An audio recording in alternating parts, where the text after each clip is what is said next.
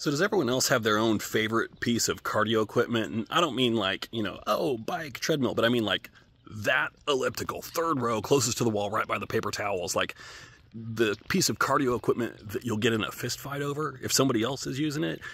Is that a me thing, or does everybody else have that going on too? Whose brain is most messed up? Is it me or is it all of us?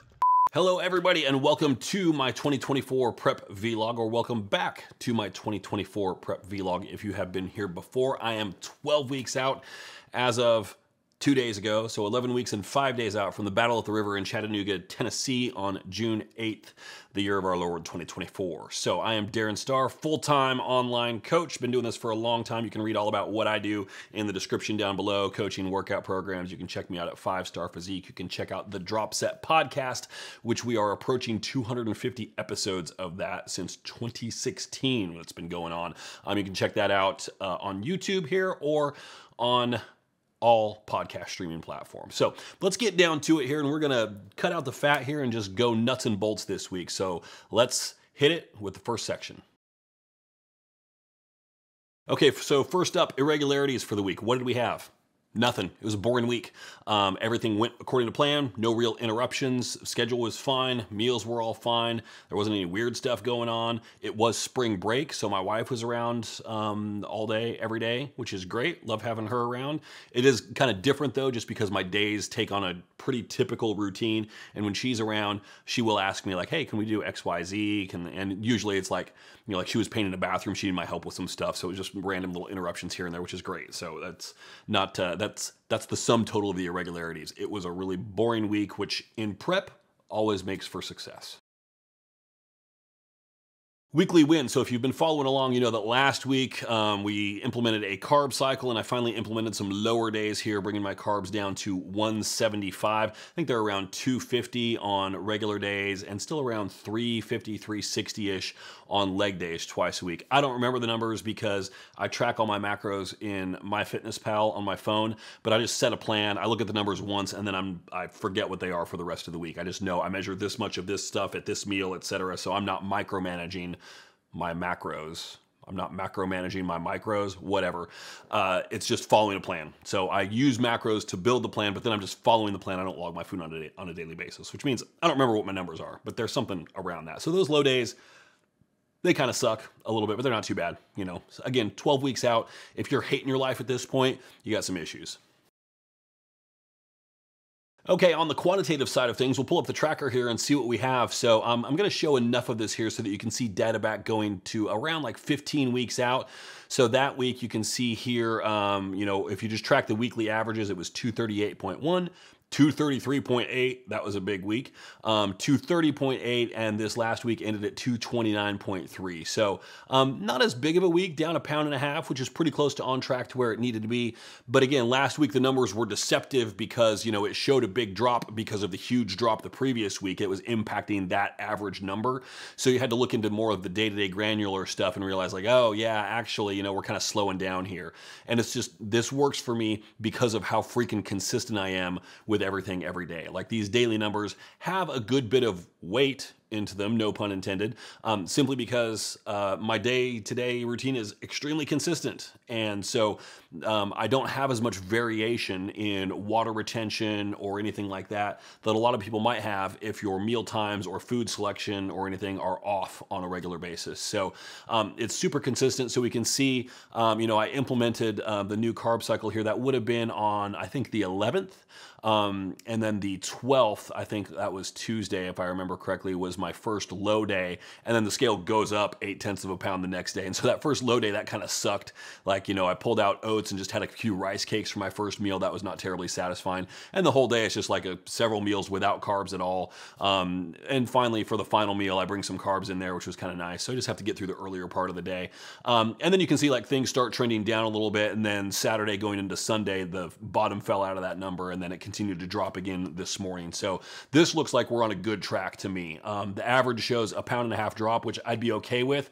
I think ultimately it looks a little bit more impressive than that. And also you can see the forecast for the next week. Just based on these 2 data points, I'm already at a 2.5 pound drop just comparing averages. So that looks great. We'll just see. You know, if I'm at 226.4 by the time we do this next week, that's where I am now. That's not progress. So you have to kind of dig in beyond the numbers, beyond the raw numbers, and interpret them a little bit. Again, like, you could really get in over your head with this stuff. I enjoy this kind of numerical analysis. I like overthinking things just a little bit, but I also have to watch myself and be like, am I thinking too much about this? In this case, no, I feel very comfortable with this. So I'm happy with what these numbers are showing. So I don't anticipate anything changing this week. Yes, random shit I hear. So not very much this week. I did have a guy this morning, an older gentleman in the gym, bless his heart, who came up to me and said, "Are you a competitor?" I'm like, yeah, blah, blah, blah. And he said, like, "Well, you have a very excellent physique." And he strikes me as a guy whom I didn't talk to him for long to get this information, but who might have competed back in the day, or certainly was a fan of bodybuilding in general. So that was kind of nice.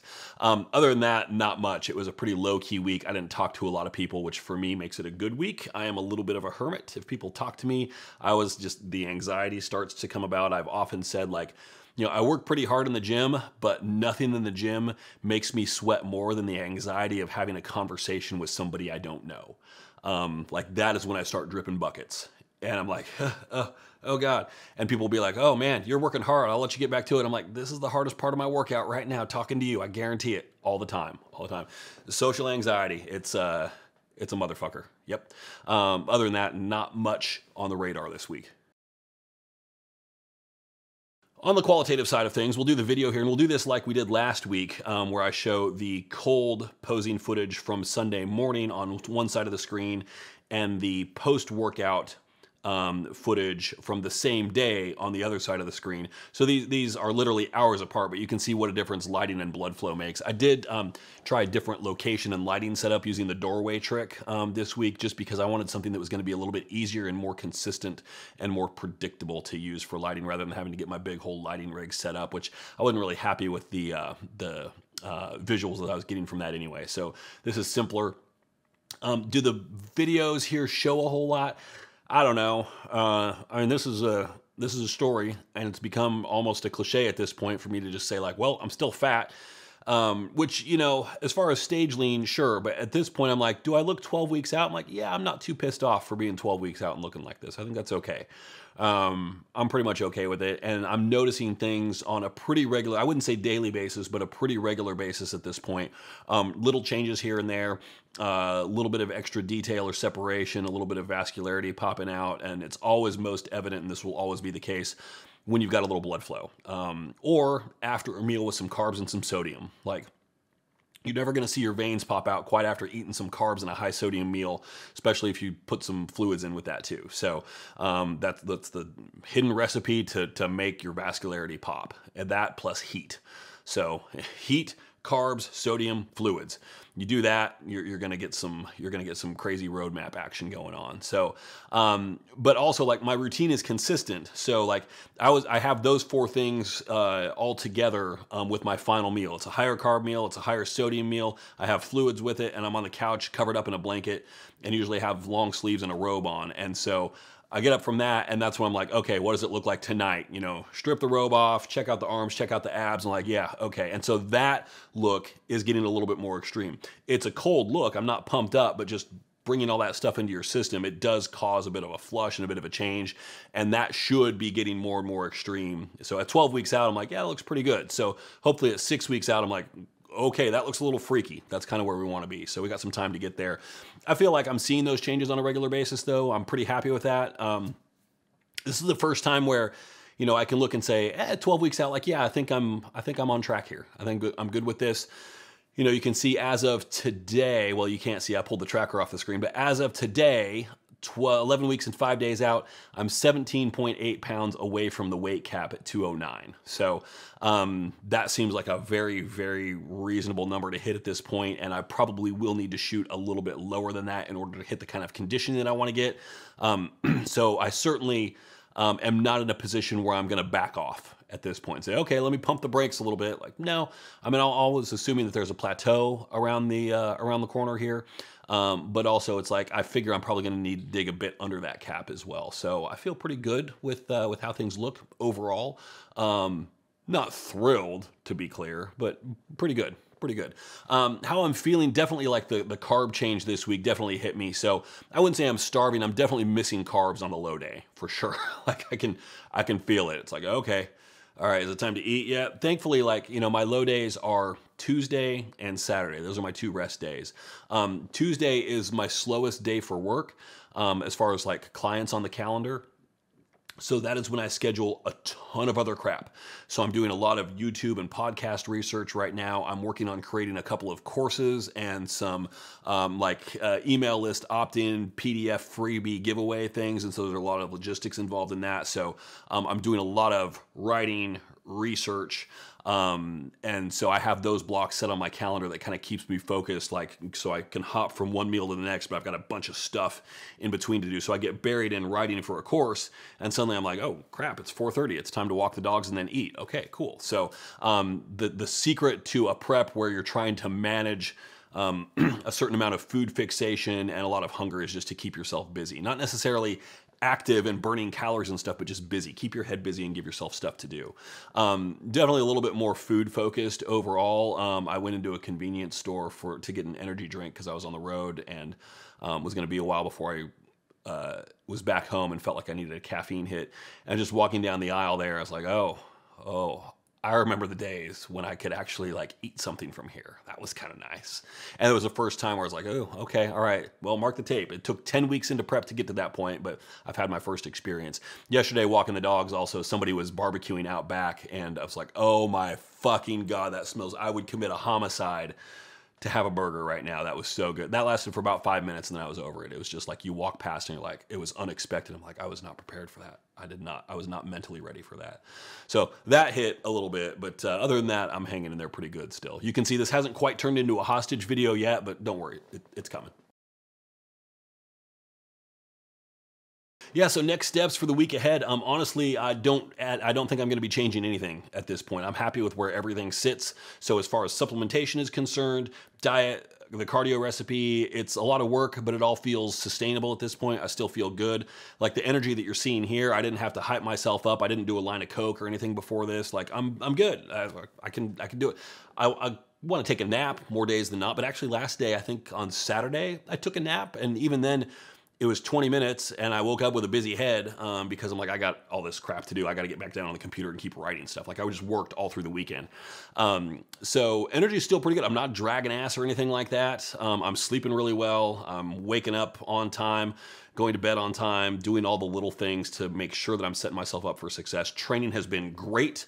Made a few changes with Sam to some of the workouts there, and just like, you know, retiring movements, bringing new ones in, forcing progressive overload pretty aggressively on some of those. Like today we made some leaps on like a V squat, and also really pushed more total weight on a leg extension and continued to progress on a single leg press. And the body is cooperating and giving me PRs on all those. So I'm pretty happy with performance overall too. So there's no need to change anything yet. This week coming up ahead is pretty easy. You know, I have to take my wife to the airport on Saturday. She'll be gone for a few days. So I will have a bachelor weekend, Saturday and Sunday, which is dangerous because that's usually like, all right, pizza time, because we like different pizzas. And so when she's not around, I can get what I want, which, bring the hate, I can take it. Yes, pineapple. But you know what the best thing is? Pineapple with pepperoni, red onion. That is a great mix. Oh my God, that's such a good mix. So good. So that's my opportunity, because she wouldn't touch that with a 10-foot pole. You know, when we get pizza, we share. So anyway, I haven't had pizza since July. Something like that, maybe. I don't have any idea. It's been a while. So anyway, that won't happen this weekend. That is kind of like my default MO for bachelor weekends like this when she's away, but we'll just stick to the plan and call it good. I don't see any other issues though. It should be a pretty easy, boring week ahead, much like this last one was. And as we know, like, I'm in control of most of this stuff myself. You know, I don't have kids to contend with and their schedules and weird stuff going on. I just need to stay healthy. There's just so much sickness going around. I don't want to catch any of that. There's none of it in this house, but there's just so much of it. I just don't want to be sick on prep. If I can avoid that, I think it's home run territory here. Okay, and lastly here, Q&A. Not much this week, so leave your comments down below. I'd love to get some feedback from people, know what's on your mind, and just answer questions if it's about my prep or bodybuilding in general. Like at Trevor Gage 89 here, he said, like my workout split, think I'm gonna try it now. Right now he says I have chest and arms on the same day and I find it kind of overwhelming to try to fit all that in within a reasonable time. And we kind of went back and forth a little bit and talked about, you know, pair your strengths together. Don't put your weaknesses on the same day. And he said, this is probably a question now for Q&A, workout splits, and what do you do if all of your areas are weak? Which I would say at that point, if everything's weak, then nothing's weak and everything's balanced. But what you want to do is just bring everything up. And so what I will do is link a card up here to episode 248 of the drop set that I did on Friday, which is when that went live, where I dedicated the third segment of that, which that video is chaptered, so you can skip ahead to the third segment if you want, specifically on split design and how I approach that, depending on each person. So that question actually prompted the entire podcast segment. So thank you, Trevor. I appreciate that. So that's it for this week. I mean, it was a great week all around. Good progress, good results. I feel amazing. I feel energized. I feel highly motivated. And I feel like in 4 weeks, I will be playing this video back after recording a segment of one of these that looks more like a hostage tape where I describe myself as being near death, just for a little funny juxtaposition. But right now, I have zero complaints, and I'm looking forward to next week and being 11 weeks out. So if you enjoy this kind of stuff, please like the video, leave a comment, subscribe to the channel if you aren't already. Again, you can check out 5starphysique.com for all of my goodies there. I have coaching programs available. That's one-on-one stuff with me.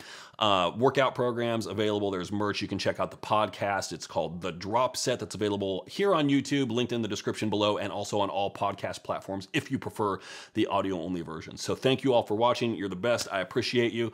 Catch you next week.